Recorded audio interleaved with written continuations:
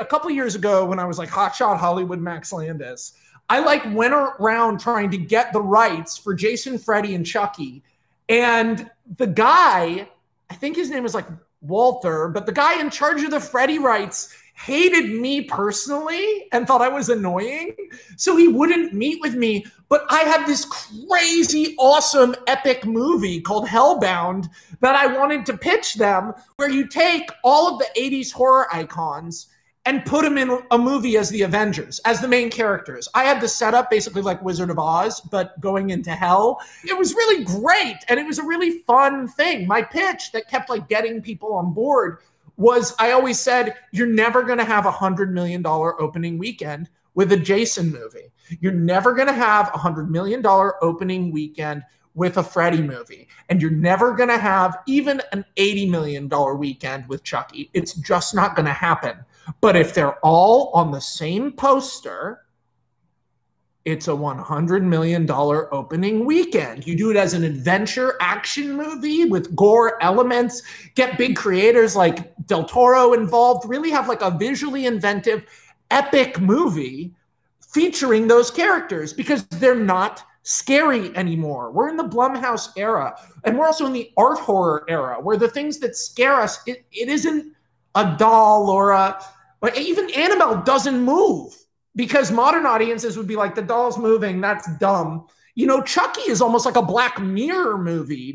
What the remake is, I wanted to do like an authentic thing about these characters. Let us root for Freddy. Let us root for Jason. We already are rooting for them. Why not just commit? And it was so funny because I was really hot as a screenwriter at the time. And I got so close on this. But that guy just hated me. That dude hated me. And so I never even got to pitch him. And I'm sure he hated me for a good reason. I'm sure I was obnoxious to him at a party or something. I was a real snot-nosed punk for a number of years. You know, not 100% of the time, but sometimes, and to the wrong people. I'll tell you about the protagonist because I really love him. His name is Clive. Clive is a Black kid. He's 17. He's in the foster care system, and he has a real aggression problem. Like, not good. He has like a rage problem. Like when he loses it, he loses it. And he's been bounced from foster care to foster care. He hasn't been able to find parents. Now he has this 16-year-old drug addict girlfriend in the foster home. She's like the biggest problem in the foster home, but he's actually been on good behavior for like 6 months. And he's met this wonderful family. I think like young John Boyega, like Attack the Block John Boyega. Like that's who it is in my head. But this family really loves him. And he's so excited because he's going to get adopted. He hasn't had an incident in a fucking year. The people at the foster home are like nervous about him because he's associating with, let's call her Liv. But this girl Liv is like a problem. She's an addict. She's dangerous. She's borderline personality disorder. But you know what? It looks like he's going to get out. So he goes to meet with the parents. They're fucking awesome. We love them. It's like Steve Zahn and Gina Davis. Like they're fucking wonderful. He loves them. They love him. They have a job for him at their store. You know, our dude Clive, he's like, this is my moment. The thing is, on the night that he is supposed to be picked up by them, their mother, Steve Zahn's mom, has a medical emergency. So the adoption has to wait a week. But that bed at the foster home is actually being filled that night, which means Clive, our main character, is getting bounced from his foster home to a local parent home who like take foster kids in. So he's like, oh, fuck, okay. So he has to go stay with total strangers. He gets sent to this nice house on a nice street. And you know what? These people are nice. These people seem cool. Let's call them the Smiths. Like they seem like really nice. And they're clearly like, we're sorry you have to be here. And then fucking Liv, his drug addict girlfriend, comes sneaking in the window. And she's like, you're going to leave me? And he's like, no, I'm getting adopted. You can't sneak. Does this mean you broke out? They get caught by Mr. Smith. They're brought downstairs. Mr. Smith's like, what are we going to do? Do we call the place? Clive is like, please, I'll do anything. I'll do anything. I'll do anything. I'll do anything. Please, please, please, please, please. Please, please, please don't call the place because then I won't get adopted by Steve Zahn and Gina Davis. Like, please, please, please. And Mr. Smith goes, okay, I see what's happening. Sure. I'll do it if you can solve this puzzle. And he takes out a cube that looks very familiar. That's the puzzle box from Hellraiser. He hands it to Clive, and Liv is sitting there, and she goes, "Are you serious? What is this, some sort of sick Saw movie? You're making him solve a Rubik's Cube, or you're going to sabotage his adoption?" Clive is like, "Yo, Liv, shut the fuck up. You have sabotaged my adoption. I am going to solve this Rubik's Cube." Click. If you've seen Hellraiser, you know what I'm talking about. If you haven't, allow me to describe an ornate cube that moves and twists and seems sinister, but it can't really be described how. What does this cube mean? You'll see later in the pitch. So Mr. Smith takes back the cube and he goes, "Interesting." And Clive goes, "Yeah, it was easy." Mr. Smith goes, "Okay." And he serves Clive and Liv dinner. He says, "Liv, you can leave." Miss Smith bids Liv out. Liv is like on coke and like crazy. So she kind of sneaks back around the house and she's like, no, those people were weird. There's something weird going on. They're not weird, by the way. They seem perfectly nice to anyone who hasn't seen a Hellraiser movie. So Clive is sitting there and he's at the dinner table. He's finished. He starts to get dizzier, and then goes crashing to the ground. And Mr. and Mrs. Smith start to bring him upstairs, but Liv sees what happens because she's on coke and paranoid, and she calls 911. So an ambulance comes, gets Clive. Clive's in a fucking coma. He's vomiting on himself. He's shaking. They take him, and the ambulance leaves, and we pass the sign, Elm Street. In the hospital, the Smiths isolate Clive, and they keep trying to get into the room, but he's in a coma and can't wake up.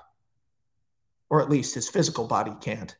Deep inside the dreamscape, Clive awakens on Elm Street. 1, 2, Freddy's coming for you.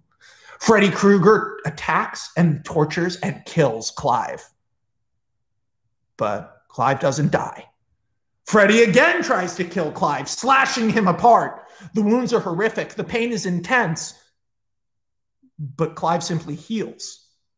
The third time Freddy attacks, Clive fucking loses it. This kid has had a rage problem for a long time. He attacks and pummels Freddy, beating the shit out of him and eventually stabbing him with his own claws. Freddy barely manages to overpower Clive and rips his face off. And his face grows back. Freddy is like, "What the fuck is happening?" Clive is like, "Where am I? What's going on?" Out in the hospital, more and more of the Smiths' friends from Elm Street are arriving. Nice white folks from a good neighborhood. Interesting. Liv has broken into the hospital. She's convinced a cult is trying to kill her boyfriend. That doesn't go over well with the hospital guards, but she kicks one in the balls and gets away. By the way, I should mention at this point that despite Liv being in a place where she's coming down from cocaine, her boyfriend has been kidnapped by a cult. She is correct. She is exactly correct about what is happening. Meanwhile, in the dreamscape, Freddy, after repeatedly trying to kill Clive, has it revealed to him that Clive, on his body, has the puzzle box he solved. Freddy doesn't know what it is. However, when Freddy touches it, briefly, his burns heal, and Freddy has a shock as he's turned into Fred Krueger. Just for a moment, and then the claws come back out, and the burns go back on. Freddy, startled, says he feels like he remembered something from his life.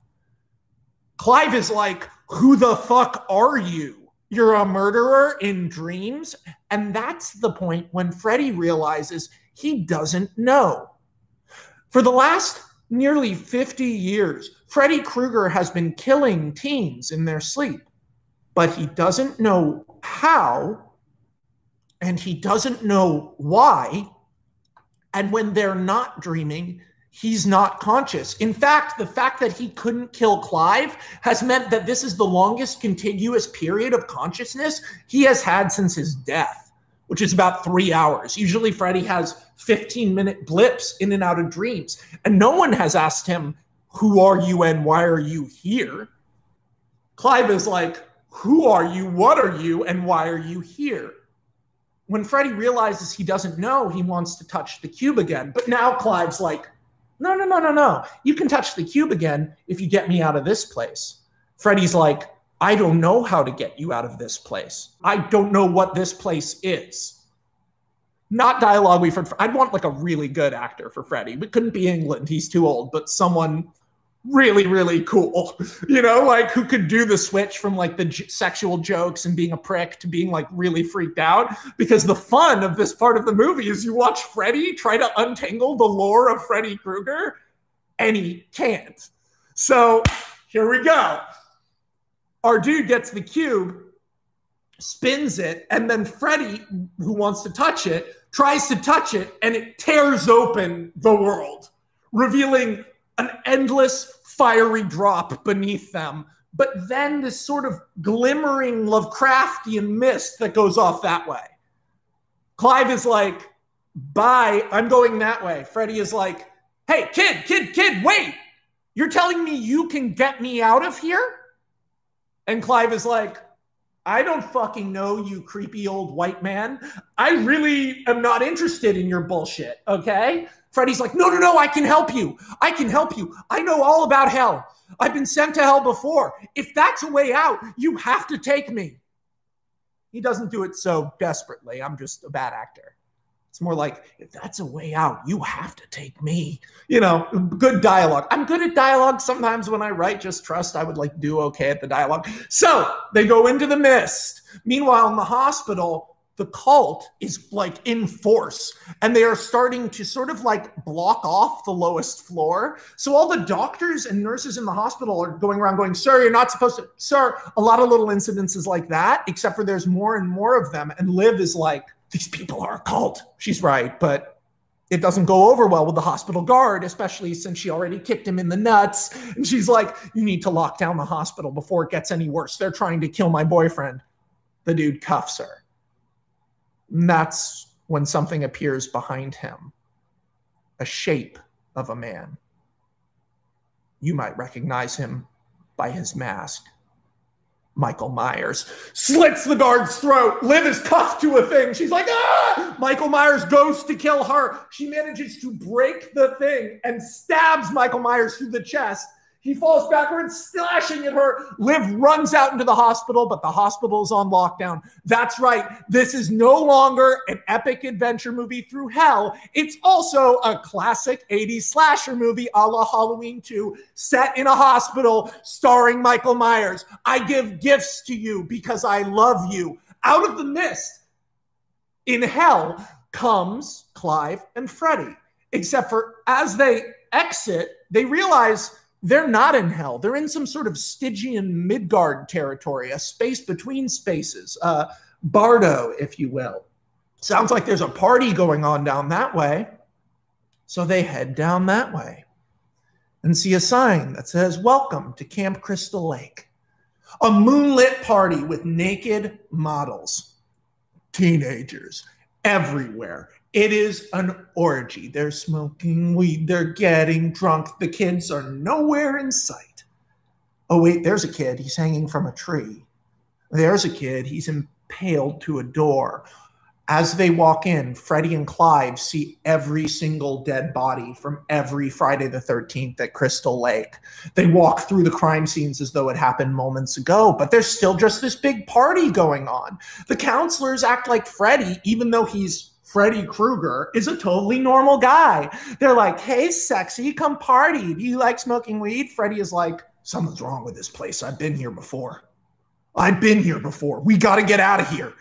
By the way, if you didn't understand how Michael Myers appeared from nowhere, maybe you should ask about those blackthorn tattoos on the wrists of the parents from Elm Street. That's right. Halloween 4, Paul Rudd. Halloween 5, Curse of Michael Myers.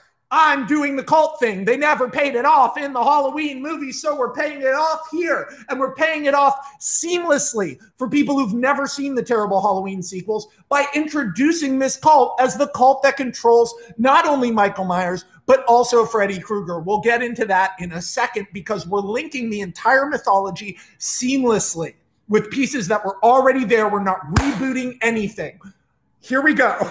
Camp Crystal Lake's a popping party, but Clive sees out in the water, way, way, way far, far out there, drowning is a little boy. He's just drowning. He drowns for hours on end as the counselors party. He's just stuck there, dying. Clive gets sort of drawn into the partying. It's like one of those old scenes from like, Greek mythology where the women, seduce the men by looking at them, bee-oo, bee-oo, bee-oo, like, oh, I guess I do want to party. Freddie is like, this is maybe I was wrong about Camp Crystal Lake. Like, this is sick. He puts on a Camp Crystal Lake t-shirt, of course, so we can sell merch of Freddie in the Camp Crystal Lake t-shirt. Be serious. And he puts on the baseball cap. He's like, kid, come on, let's just party. Why not? Clive is like, no, this is wrong. There's that boy drowning. Clive runs, jumps off the dock, swims deeper and deeper and deeper into the lake, comes to the boy. He's deformed and misshapen. The boy's screaming. He wraps his arms around Clive. Clive pulls the boy back into shore. Meanwhile, Freddie's partying with the counselors, but all the counselors stop partying. In fact, they're all now staring at Freddie, and their faces seem long and distended.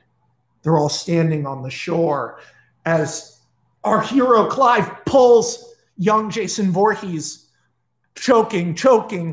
Clive goes, fuck this shit, and gives him CPR. Being a lifeguard was one of the things he had to do for his community service. He saves Jason before he drowns.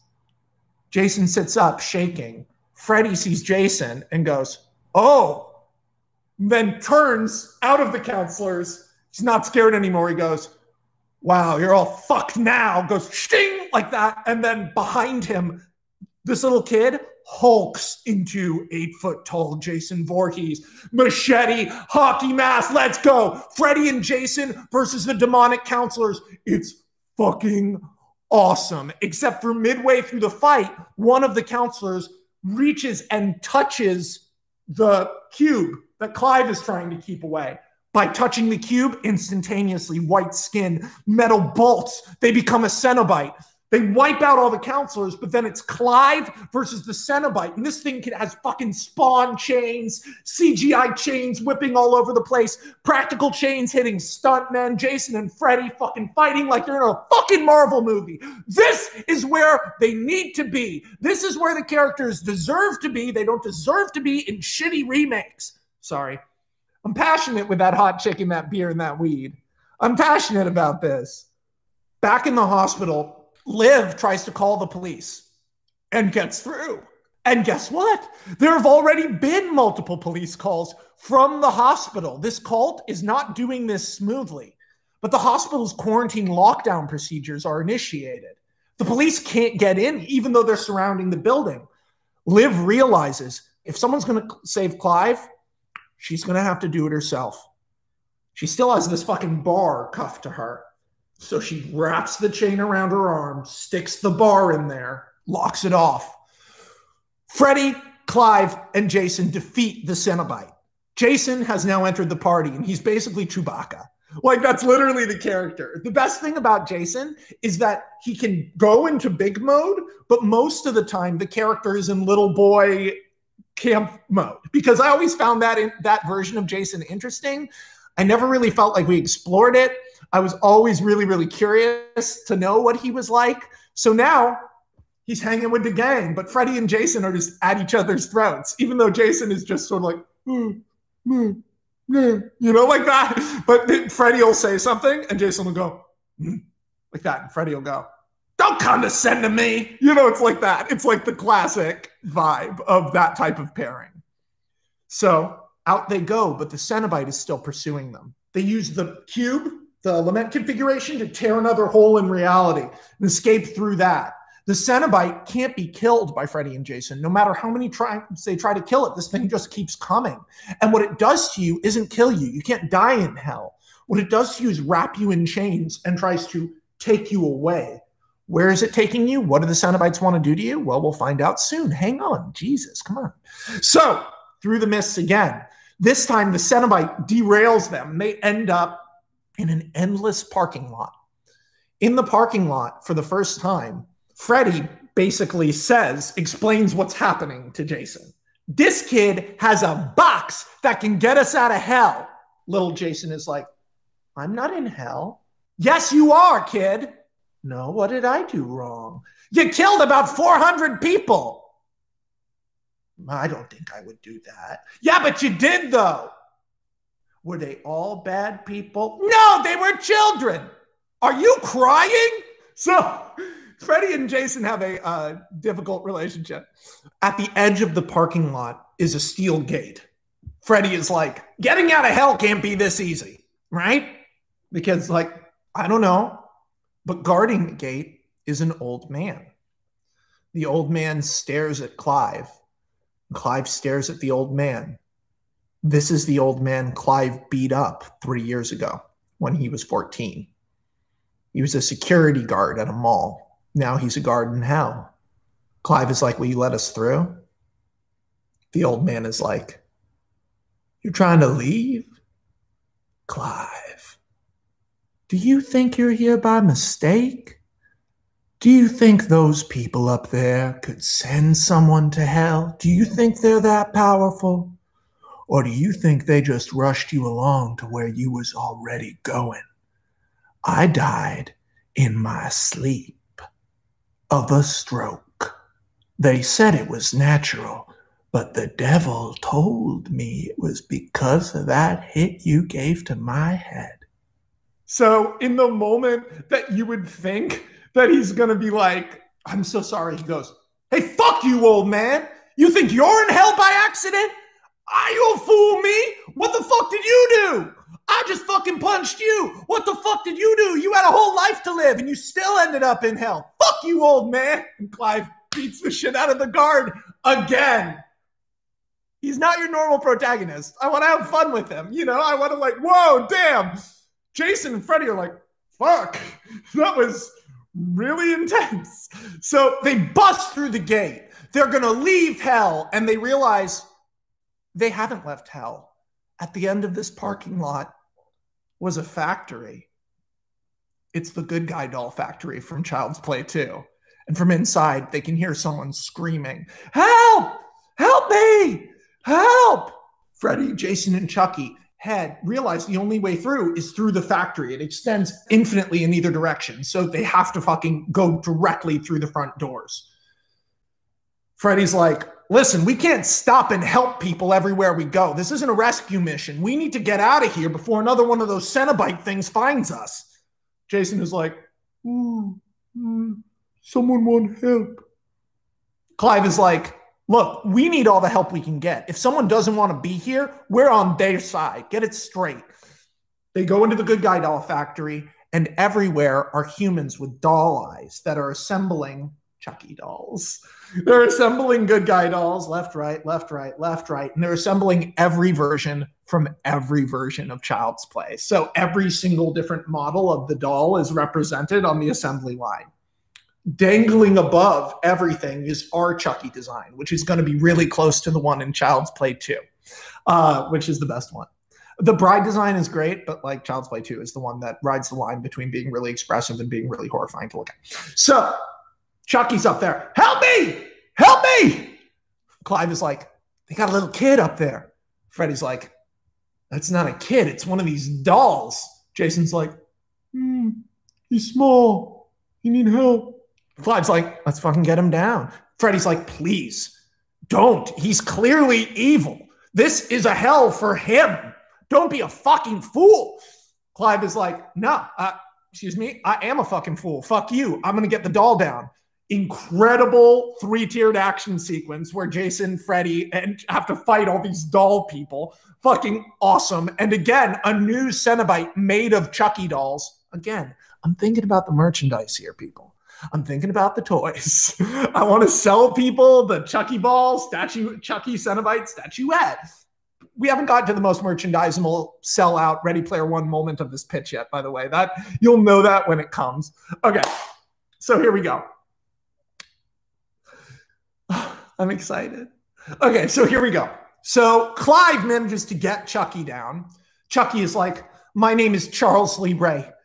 I was falsely accused of the murder of 7 people, and then I was trapped in the body of a doll. Freddy is like, if you're falsely accused, what are you doing here? Chucky is like,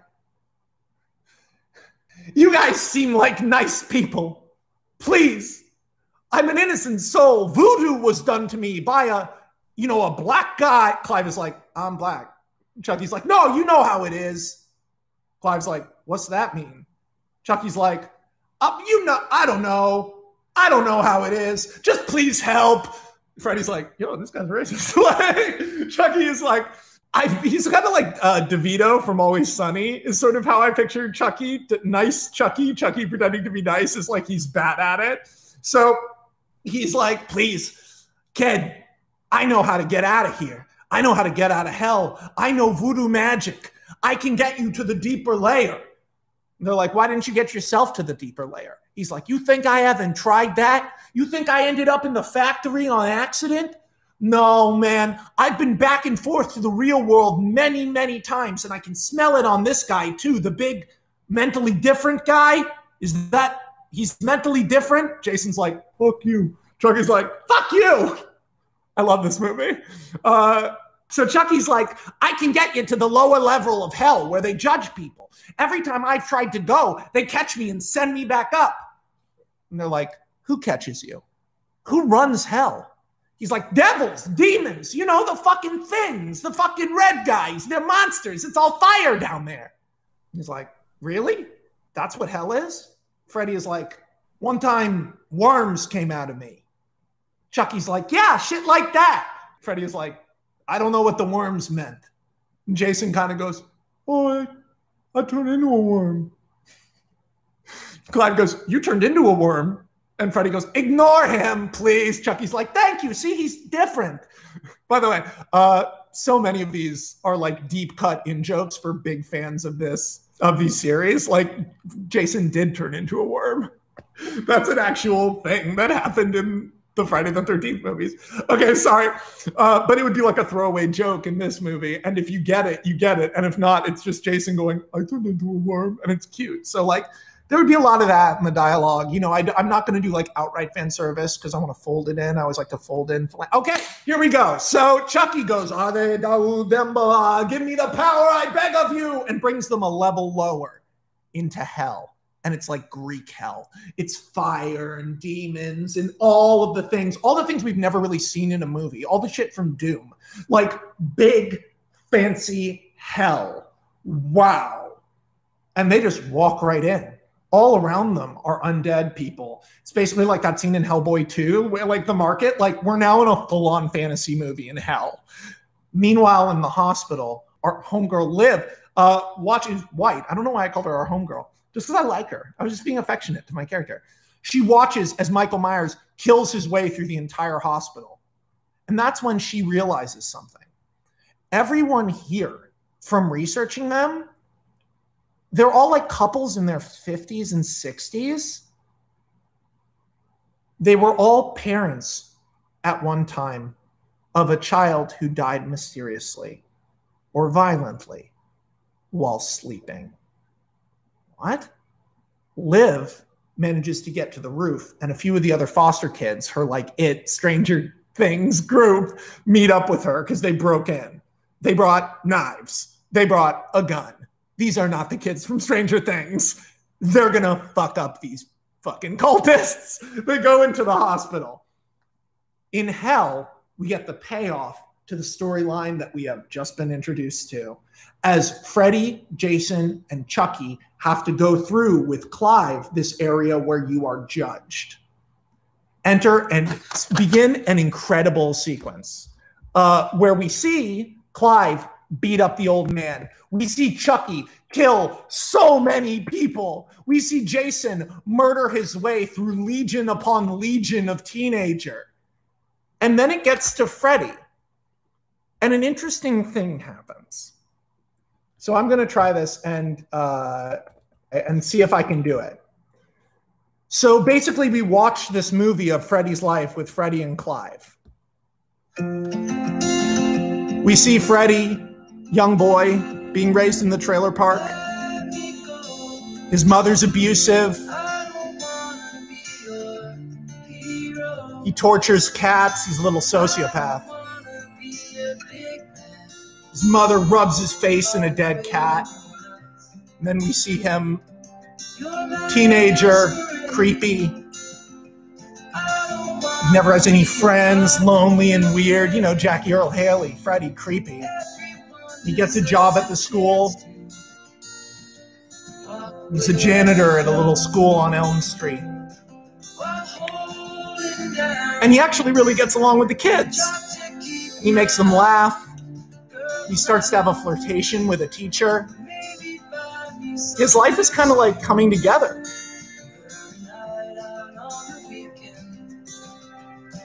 Missing poster. One of the little kids at Elm Street is missing. The police talk to Freddy Krueger. Police talk to the teacher. The school year continues. Freddy attends the little girl's funeral. He builds this glove. But it's just a glove he uses to clean the inside of the boilers.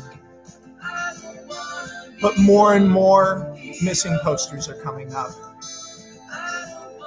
The police talk to Freddy again. And again. More funerals.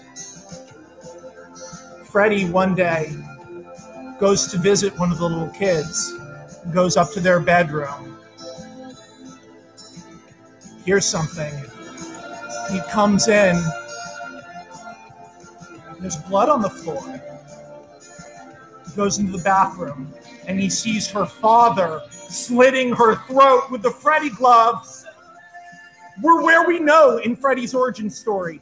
He's running covered in sweat, chased by the parents of Elm Street, the real killers of the children of Elm Street. He's trapped in the boiler room. He remembers his good times with the teacher. All the faces of the missing kids flashing in front of him as the parents throw in a Molotov and light the boiler room on fire. Freddy frantically tries to use the glove to break the window but can't and burns alive. Clive turns to Freddy. Oh my God, man. You were innocent. They framed you to summon a demon. Freddy is like, no, this is impossible. This doesn't matter. Clive goes, you weren't in hell. You were in the dreamscape. I was the one that brought you to hell. Freddy is like, no. Clive is like, you've been murdering for them. You're not a serial killer. You're a hitman. They brainwashed you. Freddy is like, holy fucking shit. The real killer this whole time has been the parents on Elm Street. They summoned Freddy to sacrifice their children for great material wealth on Earth. They are also the Blackthorn cult, the people who created Michael Myers. They are the satanic unifying principle of this universe. Pretty cool. I mean, I like it. They arrive in, I think it's called the city of Dis, which is the main city in hell, where the devil sits on a flaming throne. Chucky's like, I've never been this far in. It's kind of corny, isn't it? Clive is like, it's hell, man. What's corny? You're that jaded? Just because you lied about being a serial killer in a doll's body. Excuse me, I am a man in a doll's body. Don't reduce me to a serial killer. Man, technically in hell, you're not in a doll's body. You are a doll. So technically you are a toy. So shut the fuck up, you lying toy. Chucky's like, kid, I don't like you. And if your body's still alive up there in the coma, when we get out of here, I'm going right in. Chucky's going to be a bro. I said it once before and I'll say it again. Clive goes, I'd like to see you try, you little fucking doll. I'll fucking beat your ass right now. And Chucky starts beating, Clive starts just beating Chucky's ass. Just like wailing on him. And Chucky can't do shit. He's a fucking doll. Clive gets pulled off by Freddy, and Freddy's like, we still need him. Yes, Clive is Southern. He's from Louisiana. But so I'm doing his voice wrong because I'm trying to do, I guess I did like a half-assed black guy voice. But he's not. He's not my impression of him. He's whatever brilliant actor we got. So They realize that there's some sort of ball going on in hell where everyone is gathering in the main city on hell, but banners have unfurled around the city featuring Freddy, Jason, and Chucky and Clive as like wanted posters. It's a total fantasy movie. It's almost like a Star Wars movie.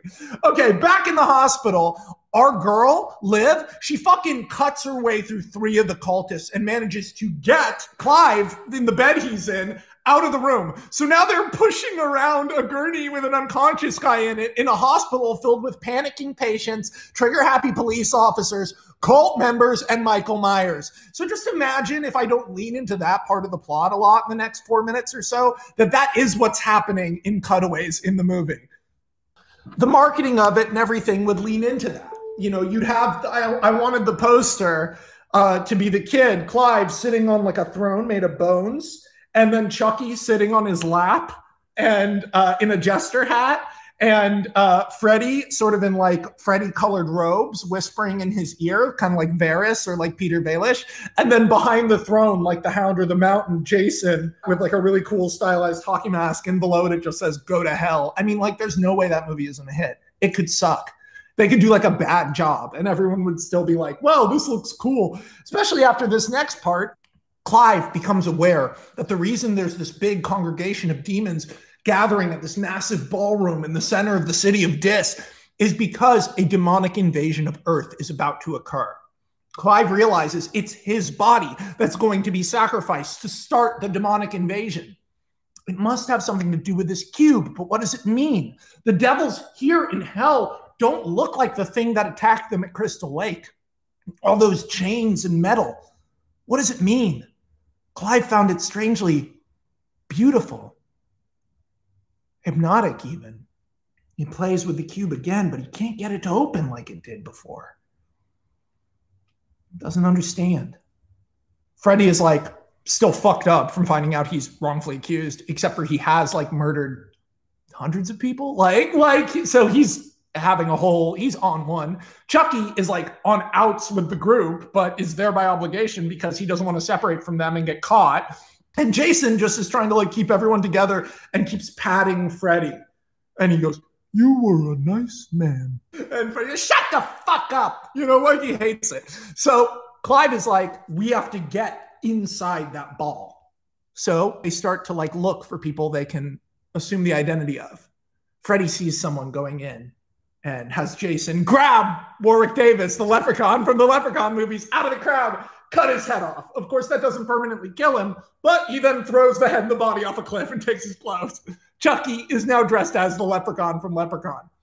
Jason, looking into the crowd, Freddy goes, "That guy, it's Leatherface." Jason gets behind Leatherface. Boom! Claw to the face. Clive takes out his legs. Jason fucking cuts him in half.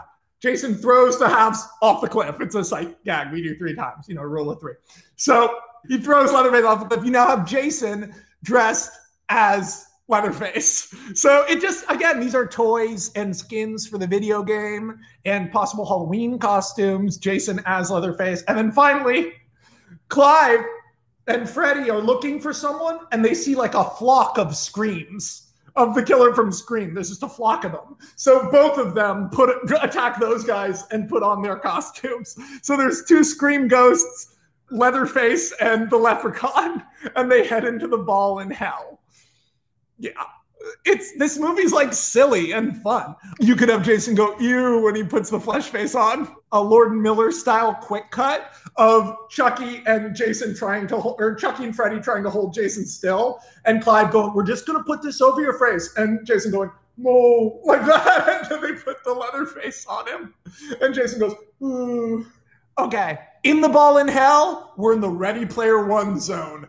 Samara, Candyman, Pumpkinhead Demon, the Puppet Master Puppets, the Driller Killer, Maniac Cop, the Toxic Avenger, everybody. Every 80s iconic monster who is not an alien is up in this shit. This scene is not in any of the trailers. Maybe you see a glimpse of it, and we hide the fact that this happens in the movie at all. So when you witness this as you're watching the movie, if you didn't read the spoilers, you'll be like, how did they get the rights to all these characters? Except for most of those rights are cheap as shit.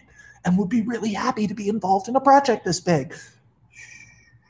It's so incredible we got that right. Anyway, so it's everyone. It's every iconic bad guy. It's the bad guys from Nightbreed. It's the vampires from Near Dark. It's everyone. It's the werewolf from American Werewolf is in there. You know, it's every single monster. And like, it's one of those posters you buy at a convention with all the monsters on it. It's that. Clive, as he goes in, realizes that even though there's like a big, like sort of legend Tim Curry Satan sitting on a throne, Clive is like, this is bullshit, man. Something's weird about this. Freddy is like, yeah, I'm getting that too. By the way, Scream costume, Freddy glove, buy the figure. Wear it as a Halloween costume. Like, it's so cool. Anyway, so they sneak in and everybody is like meeting each other. It's totally crazy. Of course, the Shocker is there. Who else is there? The Dusk Till Dawn vampires, yes. The villains from Scanners, yes. Candyman, yes, of course. How could he not be? You know who else is there? The Bye-Bye Man. The Bye-Bye Man is there. No big deal. We got the Bye-Bye Man. Like, I want everybody. I want it to be like the whole squad. Yeah, Wishmaster is there. Christine is there. That would be fucking sick. Gotta have Christine. Jeepers Creepers is definitely there. I'm so close to finishing this, so I'm just gonna power through. Oh, and Clive called bullshit on the ball. He sneaks up behind the throne and sees that on the back of the devil's throne, there is a giant latticed symbol. It's all these geometric symbols. And Clive realizes those are the same ones on the fucking cube. Clive's like, this is how they sacrificed me. He goes out in front of the devil, in front of all the monsters of hell. He tips over this giant fucking thing of fire. And he goes, oh, you listen to me. You're being fooled. This is not the devil. I love Clive so much. And Freddy is like, Chucky is like, I'm not with him. Jason is like, that's not the devil. This is not the devil. This is a fake. The Tim Curry devil stands up. A big Satan like in a movie. Clive goes, fuck you, man. I'm not scared of you. And holds up the cube and he goes, this is where the real power is. You're all sacrifices. He tricked you. He brought you here to sacrifice you, just like they sacrificed me. The big devil goes, kill him. Every monster in the entire horror pantheon versus Freddy, Jason, and Chucky and Clive. Except for Clive, this time when it says kill him, he goes, fuck you, I don't die. Like that, and presses in the cube. Clive's whole arm goes white. And chains go bursting out of his wrist. He's like that. They attack him. And he's getting thrown around by his own arm during this giant fight. It's a Marvel movie. So Samara from The Ring. It's Candyman versus Freddy. It's everything you want. It's everything you want in this scene. It's every single thing you would want to happen, I would do. Everything. Just over-deliver out the ass. Until finally, Clive is able to control the chains in his arm and fucking starts wiping out half of the fucking slashers. Now, keep in mind, being killed doesn't kill you here, but it does, like, take you out. So he is taking fools out. We are seeing, like, Pumpkinhead gets torn in half. It's fucking sick. Clive eventually kills the devil, only for the devil to go, I suppose it could only last so long. Hell comes crashing down around them into geometric shapes and a maze that goes on forever. It's Pinhead from Hellraiser. This hell was just a comforting illusion, something to show you all something you'd know before you arrived. The only lost souls, the only truly lost souls, were brought to me by divine providence. Hey, that's true. Chucky kept getting thrown out of the deeper layer of hell. Jason is trapped in the lake until he respawns, and Freddy was trapped in the dreamscape. None of them would have ever been to hell. That means Clive and this whole journey has played directly into the hands of a monster so much more dangerous than the devil. The lament configuration. Extremity of experience embodied in living creatures, the Cenobites, not quite dead, not quite alive, but ever in pain and forever in pleasure. Clive Barker's Hellraiser are the antagonists of this movie. Up with the cult. Guess what? Liv manages to drop Michael Myers down an elevator shaft. Wouldn't you know, we lose one of our kids, we kill one of the cult members, but now his body is starting to flatline. Our dude is about to be torn apart. You know, the classic thing where all of the chains get you. Except for as he's being torn apart, Pinhead says, "And you were sent here as the sacrifice." And Clive realizes, no, I wasn't. I wasn't sent here. The old guard said you can't send someone to hell. I arrived here on my own. I was brought here after they poisoned me. I went into the dreamscape. Then I went into the Bardo. Then I went into the factory that was made for Chucky at the gates of hell. And then I went into hell. I wasn't sent here as a sacrifice. You were sent here as a sacrifice. I'm the one with the cube. And Pinhead goes, oh, fuck. You know, whoops. Clive tears Pinhead apart, but all of the Cenobites now converge on them as hell falls apart. All of the other slasher killers fall into darkness. Freddy, Jason, and Chucky are dangling on each other, holding on as hell descends into geometric shapes. It's like a final level in a video game. Chains flying everywhere. Pinhead is not going down that easy. In the fucking hospital, Michael Myers is like chasing Liv. The Smiths are chasing Liv. It's getting more and more intense. Drama, action, drama. Clive realizes, he grabs Pinhead, who's all fucked up. But now Clive, as he grabs Pinhead, all the pins go onto Clive's face. And we realize, hey, we finally have a modern, iconic black slasher killer. Thank you. Let's get in on it. It's Pinhead, and he's black, and he's an anti-hero. I'm turning it. It's all backwards now, even though he looks white. It's cool. So Pinhead's like, fuck. Clive opens him. They need a portal from the dead world to the living world. The cult has been trying to summon demons. Out of it comes Clive, pissed off. Chained through cultists, left, right, left, right, left, right. Michael Myers turns around, stabs Clive, starts to drive him back into the portal into hell. Surprise, bitch, it's Jason. Jason versus Michael. You've been waiting for it. You've got it. Guess what? It's not a fight. Bam, bam, bam, bam. Super brutal hits. And then Michael gets Jason and goes to slit his throat. His hand is caught by Freddy, who's halfway out of the hell portal, stabs Michael in the chest. Michael turns and stabs Freddy in the chest. Freddy falls down out of the hell portal. Clive grabs Freddy and picks him up, chains at Michael Myers. Michael Myers is like, whoa, totally overwhelmed. Backwards. Freddy is trying to get Jason before Jason gets dragged with Michael Myers back into the hell portal. Chucky jumps up onto Michael Myers' back as Michael Myers grabs the real body of, you know, there's still the body of, there's Cenobite Clive and normal Clive. As Michael Myers grabs the body, as he's pulled back into hell, Chucky jumps on him from behind and rips Michael Myers' mask halfway off so we full on see his face. And Chucky stabs a knife into the side of his head. Michael Myers, of course, is Michael Myers, so he just goes and grabs Chucky by the throat. And Chucky goes, kid, you deserve this. I don't. Come back for me. Pulls Michael. They fall into hell. The gateway closes. The cultists are now alone with Freddy, who's on the floor with a stab wound. Freddy's mortal right now. Jason Voorhees and Clive, a Cenobite. Liv is like looking at Clive's body, looking at the demon, looking at Clive's body, looking at the demon. Clive looks at Mr. and Mrs. Smith. And he goes, was this what you wanted? Because this is how it worked out. Mr. Smith goes, please, we're nice people. Freddy, boom, through the back, not through the brain, through the mouth, claws.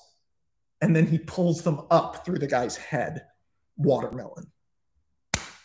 Miss Smith goes, he made me do everything. I didn't do any of. Jason, boom, head off. Two other cultists turn to try to run. Liv shoots one of them, and one of them gets a chain through the spine. Clive realizes he needs to go back into his body. So he goes back into his body, but he keeps the cube. The police breach the hospital. Jason leaves, basically escapes. It has a moment where he escapes into the sewer, but Freddy looks like a normal guy and doesn't have the burns, but he has a stab wound from the same type of knife as everyone else in the hospital.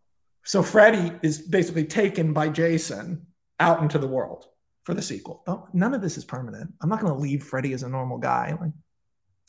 So the end of the movie is basically our boy gets adopted by the cute family, but then of course Liv has broken out to go visit him, and they go, and he's like, I'm glad you're here. She's like, why? And he's like, because you know I got to go back. She's like, what? And he's like, I got to go back for Chucky. And Freddy comes out of the woods, and now he looks cool as shit because it's just the actor we have who plays Freddy, but he has the hat, but he just looks great. You know, just like he's recovered from the stab wound. She's like, you're going to go back to hell? Clive goes, I know this may shock you, but I'm not a good person. And I don't think you are either. He holds out the cube to Liv. He goes, come to hell with me. Make a deal with the devil. She takes the cube and she starts to turn white. Movie's done. So the sequel is, of course, getting Chucky out of hell and visiting 80s action villains in hell and all sorts of other cool things. Hannibal Lecter is in that one. And then the third one is Hell on Earth, is basically all of the modern. It would be whatever we could get the rights to, whatever big bad from a modern movie, although there aren't any real good ones that we could get the rights to. So that's my pitch for Hellbound. I'm proud of it. I think it's good. It wasn't fanfic. I almost sold that. Isn't that crazy? Isn't that crazy that I almost got that to exist? Just like, yeah, the perfect way to close out the 80s boom. That was exactly what I wanted to do. And when I first started pitching, it was 2016. Retro is big in right now. I want to murder it. I want to do retro modern. I want to do the 80s movies as Pirates of the Caribbean. I want to do the slasher movies as Pirates of the Caribbean in hell, R-rated. And it didn't feel like, in 2016, it really felt like a can't miss thing, you know? Oh, I forgot an important thing, which is that Chucky, when he first has the opportunity to leave hell, he says he can't leave hell because they keep catching him. But then we find out the reason he won't leave hell is because of Tiffany. Is because he's staying because he needs to get Tiffany out and he's in love with her. And that's sort of how he gets back in good with the group. He's hiding that, and then Clive figures it out because he sees that Tiffany is being held hostage by the big demon. Clive goes, why don't you do something about that? Be a man. Chucky goes, I'm a doll. You said it yourself. If I went up there, they would just kill me. And I get sent back. He can't hurt her. She'll suffer and suffer. I already killed her. Like that. And you're like, well, I can't really argue with that reasoning. Wow, they have a very toxic relationship. But he's not wrong. I mean, it's not like Tiffany's cool, you know? It's not like Tiffany's an okay person. So, like, they kind of deserve each other.